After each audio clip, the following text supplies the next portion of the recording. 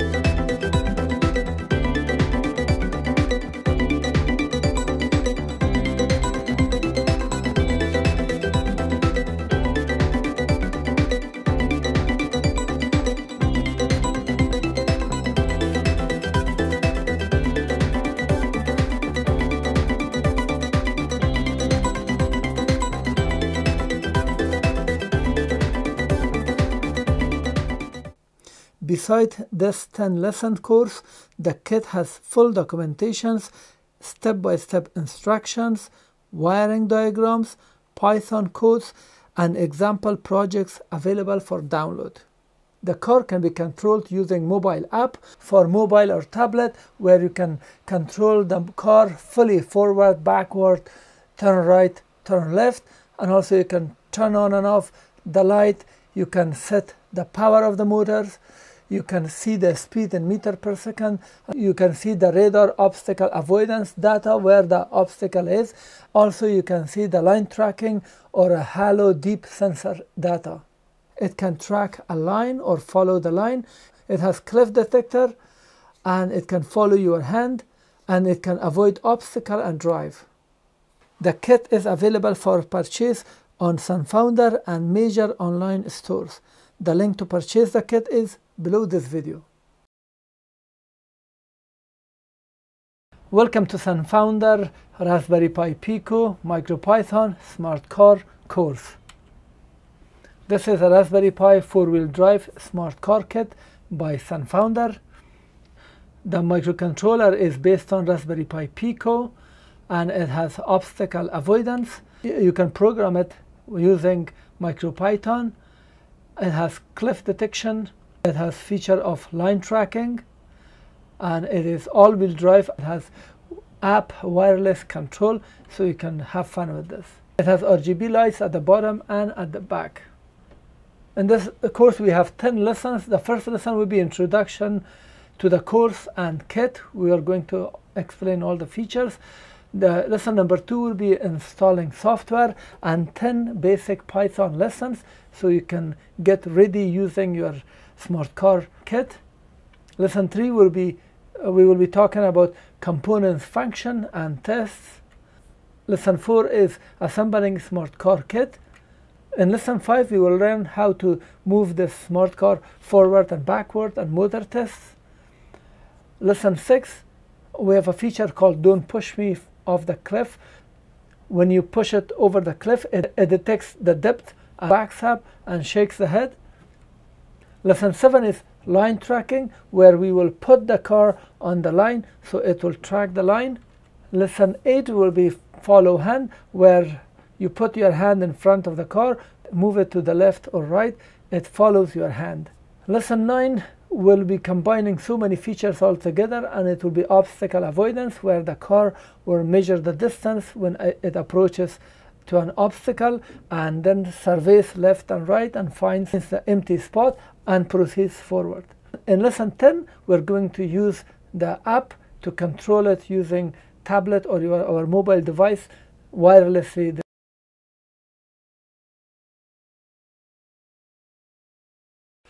And here is the package. This is how you will receive it. Let's see what we have inside this. The list of components.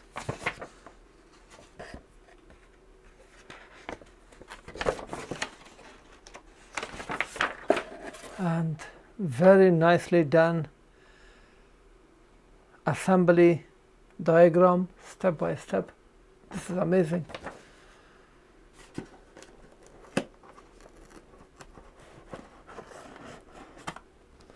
So we have two boxes, one and then two. Open this one.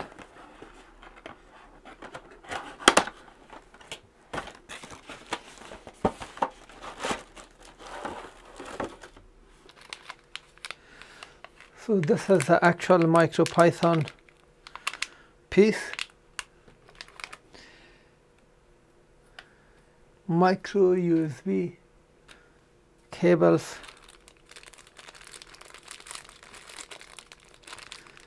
servo motor with strap and some pieces, screwdriver. This is 18650 battery case.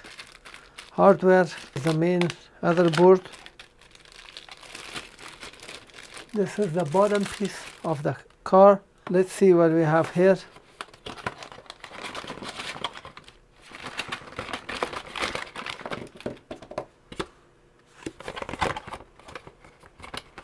Four wheels, 4 DC motors, 3-channel Greyscale sensor, line sensor. This is a 2-channel photo interrupter. This is 8-bit RGB light. Another piece, so 3 of the same thing. And this is our ultrasonic sensor, HCSR04. This is the official Sony website. This IDE or integrated development environment is offered for Windows, Mac or Linux. The version at the moment is 4.0.2. Just click and select this, the first option, and then click and open it.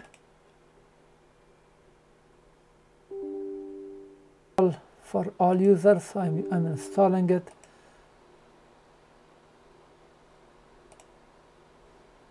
Welcome to Sony. Let's go next. We have no choice but to accept the term, and this is the address. Just click next, and don't worry about anything. If you want the desktop shortcut, check that and then install.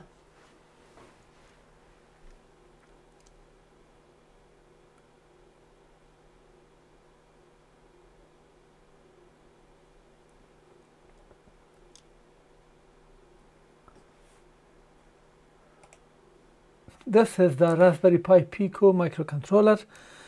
We have micro USB connector here where you can connect it to your computer and then download the code to it. And when you're connecting it, there is a push button for boot select. So you press it. I'm going to show you. And all these pins are available, so you can program them or connect them to something and do something. And job of each pin is labeled here, but once we use it for every purpose. So these are the normal pins with a voltage or just ground, some of them, like when it says G and D.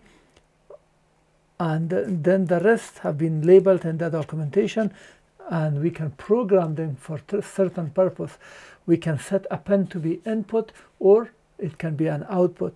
Some of the pin can do certain tasks than the other cannot do. For example, some of them are pulse width modulation enabled, some of them are analog to digital converter, some of them can be used only for certain input purpose. The 3 pins that are here, these are for debugging. And have a look at the components under the magnifier. This is the Raspberry Pi chip.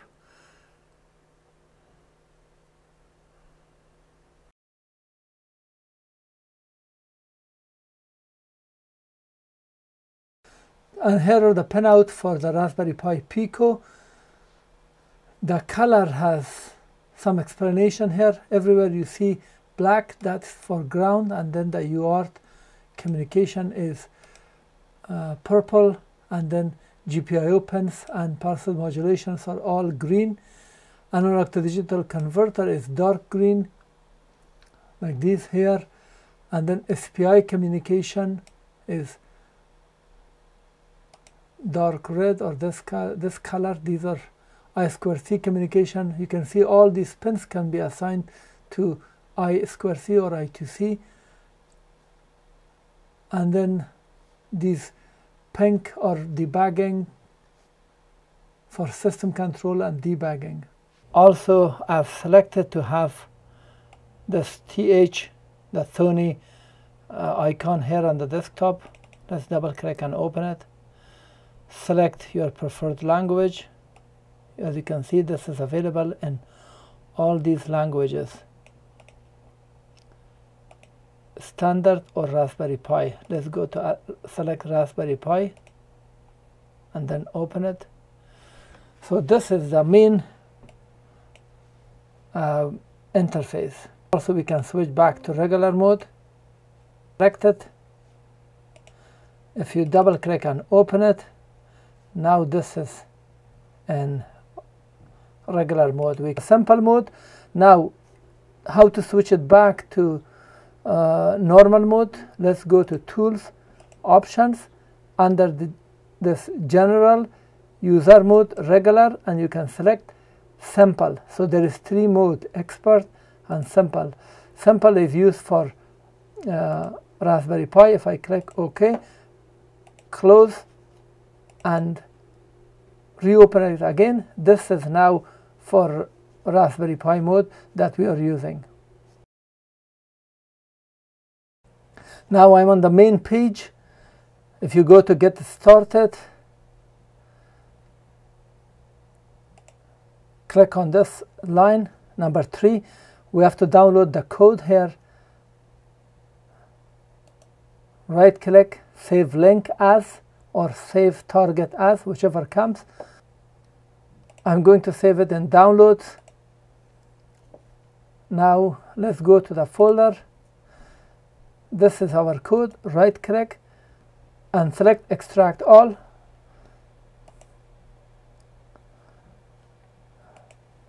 This is the folder. This is the zip file. So this is inside the download. This is the folder, and inside this folder we have another folder. So I don't want to go too deep. Right click, select Cut, come to Download, and then paste it. Now we have only one folder, and inside this we have codes. These are the files that we have. Now let me connect it to a micro USB. Press this button and hold it, and then connect it. Now we will see that it shows as a drive. If I open my File Explorer here, this is going to install hours. Make sure that you see it PRI RP2. As you can see, it shows 127 megabyte free.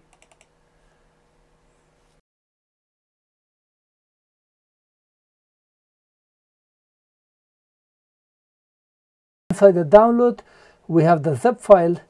If you check here and see under the type, you see it says compressed zip folder, and this one shows file folder. So keep in mind that this is our zip. But I will prefer to show you the file extension. So go to Start menu and type File, and you will see File Explorer option. Click on that, and on this screen click on View. In here it says height extension for known file type. It says height, so uncheck it so we can see it. Now pay attention, this we will see zip here. Now this is the exe file, this is zip file. So this way we know better our files. Now let's install MicroPython.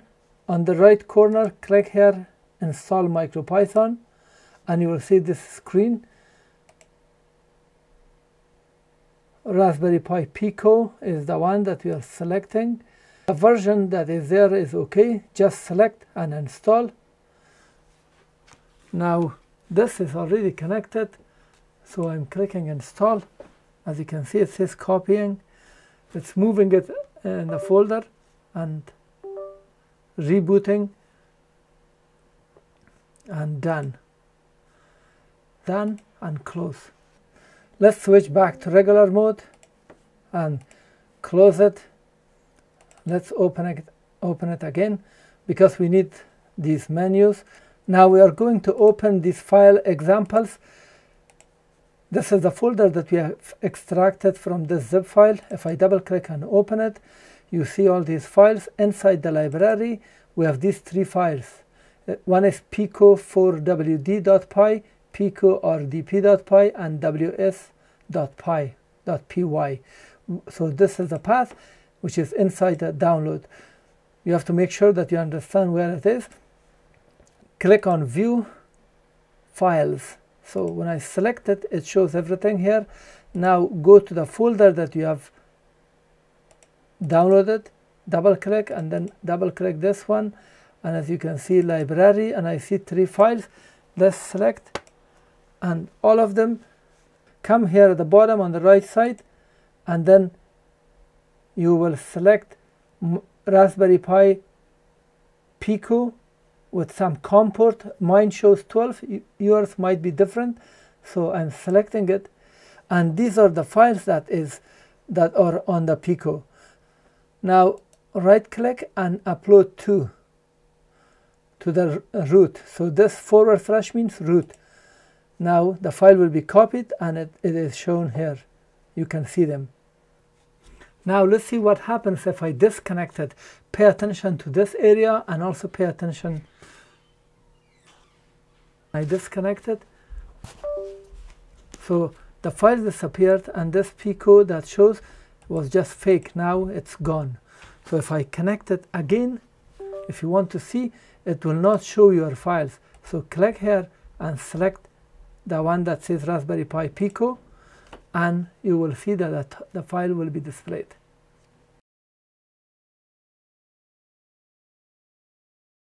Now let's make this LED, onboard LED, blink, so we know that we can control this device and everything is okay.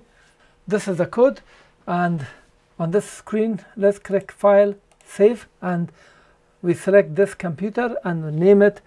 Let's go to Download and name it blank.py. It's very important to have Pi, and click Save. Now you see the name blank.py. It says from machine, import pen, anything that, because we are working with pen, and then timer, and this line we are defining a pen called LED, and we use this syntax. We say pen and then the pen number, so pen 25, and here we say pen.out. This is defining the pen as an output, and then we are using this timer here. From the timer method we create our own object timer, and this is our custom method called blink, and we pass this timer object, and it gets that pen LED dot toggle. It just turns it on and off whenever we call this. Now in this line we use the timer object dot initiate, so we are initializing it, and here we say frequency 2.5. This 2.5 means 2.5 times in a second. If you put 1, it will be 1. We are going to test it. And mode means timer.periodic, so this makes it blink periodically. Just run it and call back blink. This blink refers to this blink. So this line comes and run this periodic with frequency of 2.5. Now the board is ready. Just click on this button here. The code will be uploaded and the board will start blinking. Now let's make it 1. Now let's make it 1, and then just click. The file will be saved, and now this is blinking once every second. Let me turn off the light. And let's make it 3. Let's make it 5 and click. It's very quick. And how about 10? Can we see 10 times blink? Yes, so that is 10 time blinking, which is the frame rate for movies, for film. Let's go 24, we can see, and after that we cannot see, they say. So that is 24. Let's go 30. That's fun. We can see it. 40. Still. Oh, you cannot see it. The camera cannot see it, but I can see it myself. Sorry. So this is 24, we can see it. Let's go 30. As you can see, you cannot see it properly, but with my eyes I can see it better. On the camera it doesn't show. 40. Now this is 40. It's not blinking on screen very little, but I can see it's blinking when I look at it. 50. Almost not blinking. That is the frequency of the light blinking in European countries, in US and Canada and Mexico. It is 60. Let's go 60. So now it almost stopped, so you cannot see it, but with my eyes I can see very small blink. Congratulations. So that was our simple first project which worked. Now because the program is running here, you can stop it at any time. Say stop and it will be stopped. Thank you for watching a Raspberry Pi Pico lesson from Robojax. Please don't forget to subscribe to my channel and thumb up the video. You can wait a few seconds, the next lesson will start automatically, or click on the link to proceed now.